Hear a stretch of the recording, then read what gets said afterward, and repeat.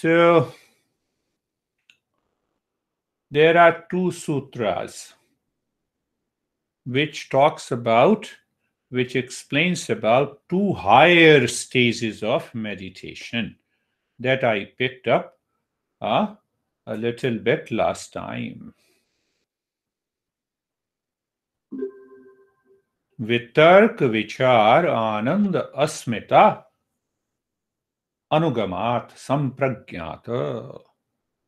So there are four stages that helps you to understand your own experiences in meditation. That is what we discussed.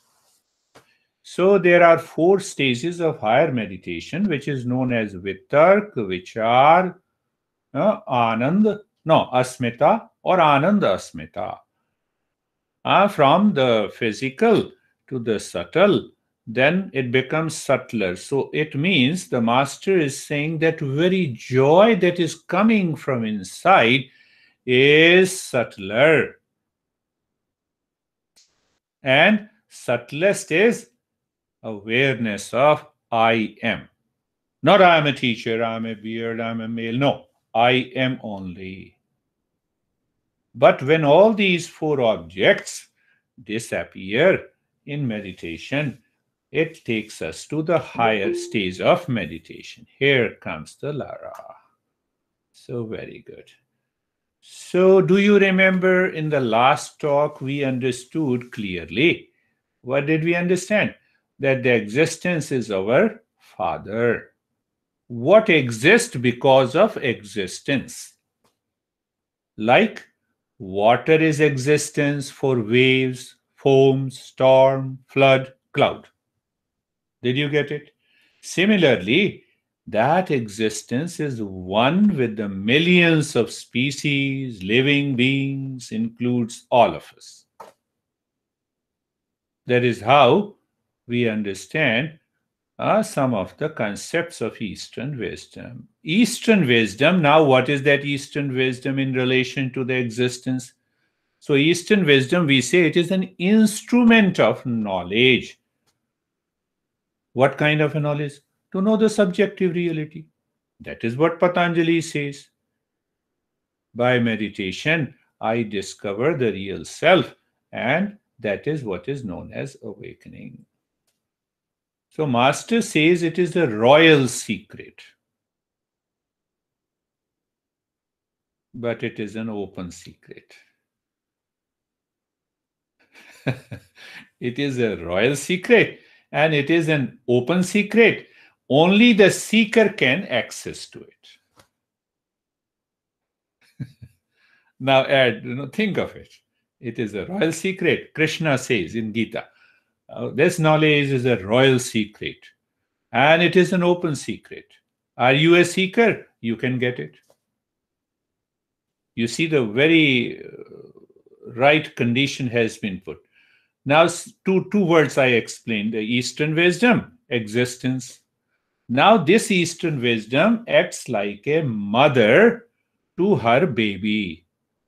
Do you remember? What is the baby? Baby is the intellect. This intellect must get the right knowledge.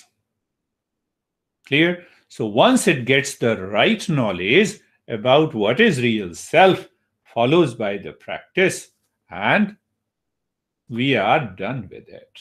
We should understand different stages of meditation. Why? We have been sharing experiences. So based on the experiences, we can determine which stage we are in.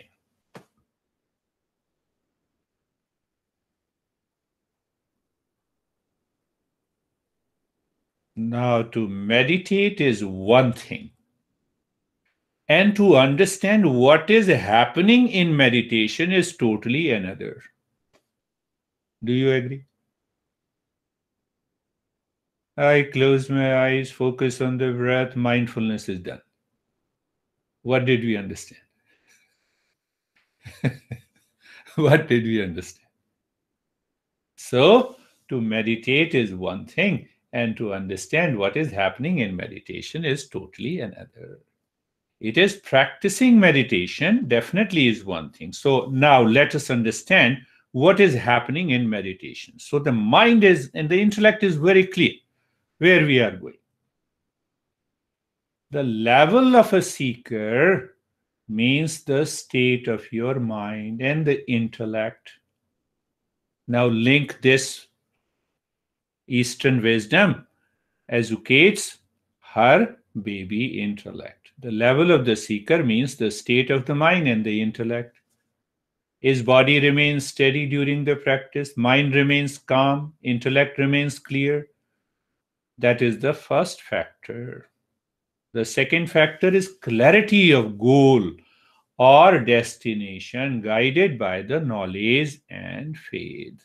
I'm coming to that. We are understanding meditation in a stepwise. So second factor that is also very important is my intellect very clear about the goal of meditation. Oh, no, I heard it. Goal of meditation is to relax and calm down. You can relax and calm down by taking pills. Start taking the pills. Remain relaxed. We should be very clear about the goal. And what Patanjali says, what is the goal? Tada drashtu swarupe avasthanam. Realizing my real nature. And it demands knowledge plus faith. What is faith? Should you believe me? No. Faith in Eastern wisdom, the word is known as Shraddha.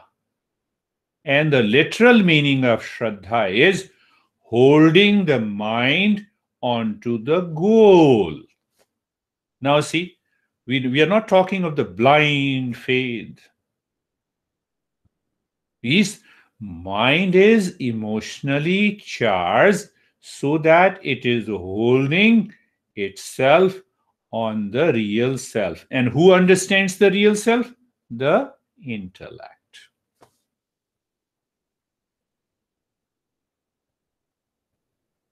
When we start meditation in the beginning, we say, no, it's all about blind faith, why to waste your time closing your eyes? Don't waste your time. If you sleep for 8 hours, keep your eyes open, continue working. I have not a reason for those people. Anyhow, now another part, the faith, I have explained the faith. Now it is like we travel to a destination. We know we will reach there because we have arranged everything. You want to come to my house? How many miles? 40 miles. You have a car, gas in the car, you know the driving. You see that?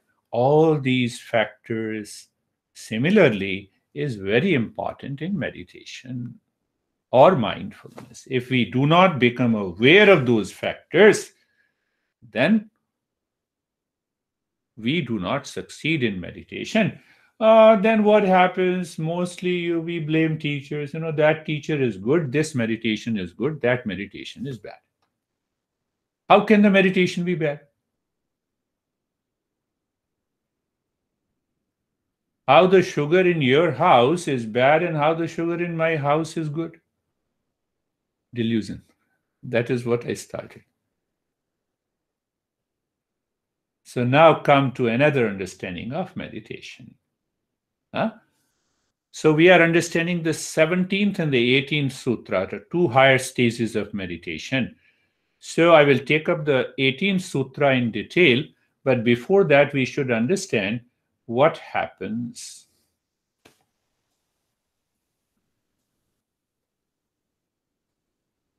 While meditating, are you aware that the mind is meditating?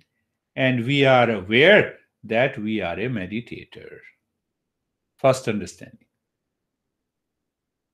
Little deeper, not very tough. When we are aware that the mind is meditating. One, and we are aware that we are a meditator.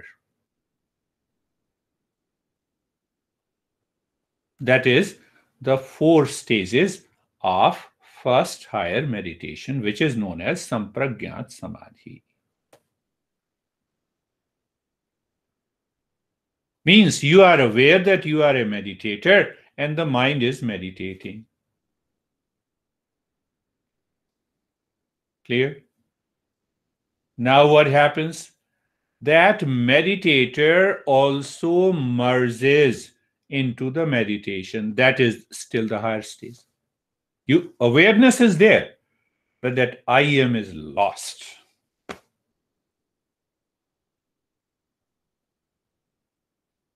Are you getting it? What happens then? In that state, Sato Guna increases at peak. Raju and Tamo Guna are minimized.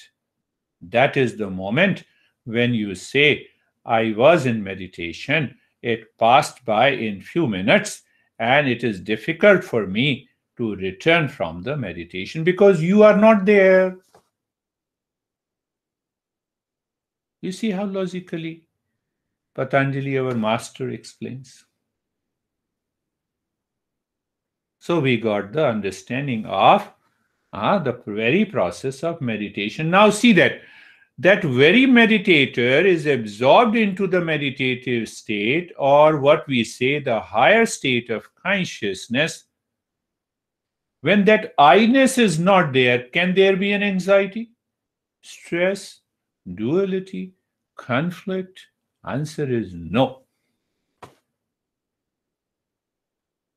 That is one of the greatest way to manage these mental challenges, provided you are reaching to that state.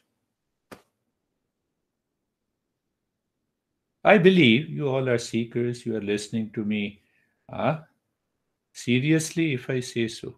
Let me pick up another, in a simplified manner, understanding of that meditation. We know that without mind, even the eyes cannot see, ears cannot hear. The mind's mental awareness has to be there in these sense organs to acquire the knowledge of the world outside. Am I clear? Let us understand in a very logical manner. Sometimes what happens, even if the eyes are seeing, but the mind is not with the eyes, then we do not see. Clear? Can I say, reflect on this, can I say senses are not different from the mind? Can I say that? Yes, we can say that. Senses are not different from the mind. Do you live into that awareness? The first stage of meditation.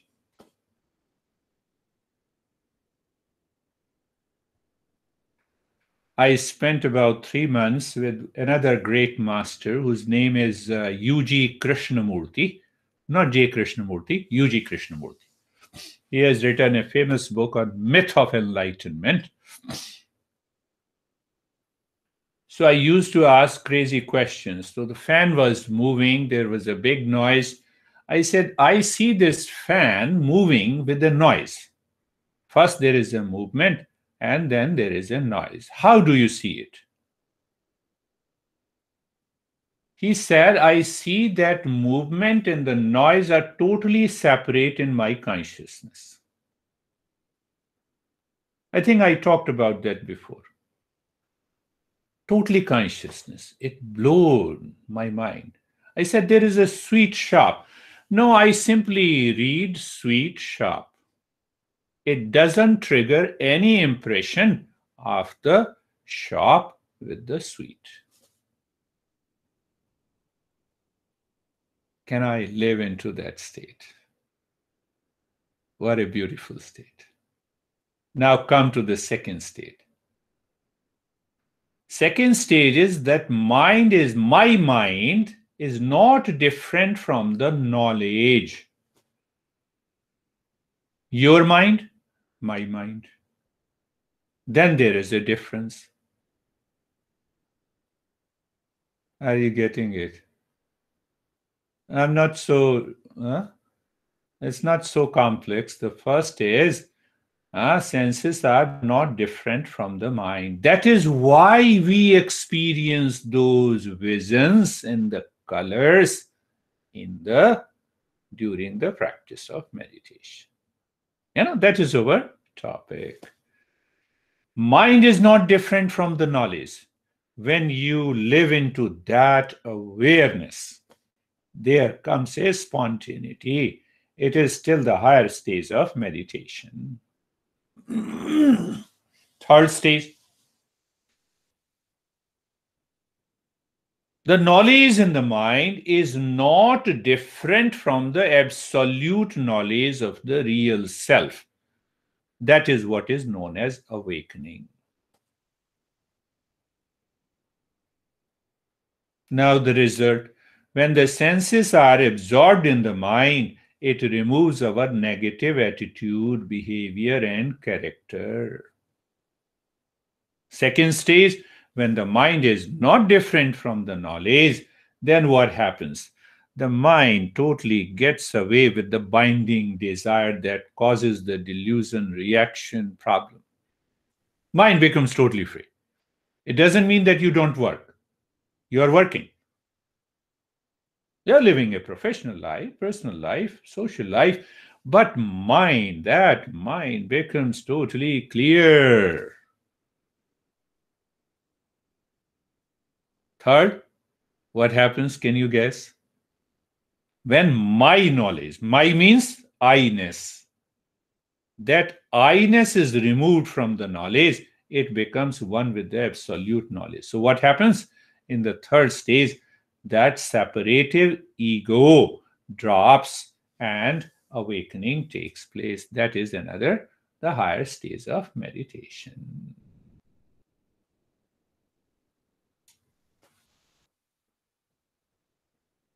This is what Patanjali is explaining in these two sutras. What are the sutras? Vitarka Vichar. What he says, Vitarka Vichar Anand Asmita Rupanugamat Sampragyat. So he is talking of the higher stages of meditation in which we pass through, the mind passes through the four stages of experiences. And once we cross that stage, then comes Virama Pratyaya Abhyasa Purva Sanskar Shesho Anyah. So here the literal translation is that not only the thought, the content of the mind that we recognize, or they are already gone. The mind is totally empty.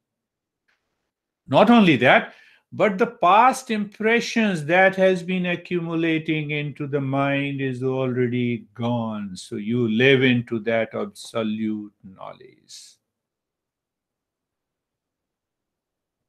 So today we simply understand the very understanding. Practicing meditation is one thing. So every day what will happen? Oh, I have seen what I have seen. I have seen the entire world is living in me. It is because of the previous experiences, the past impression. The way I see you, the way you click the camera for a picture, that is for an image that is outside, that is stored in the camera, that is one way of looking at meditation. But the second thing is that we also have an inner camera that takes pictures of the past impression. So it has picked up the past impression of joy with an object. In meditation, you realize that joy can come without an object also.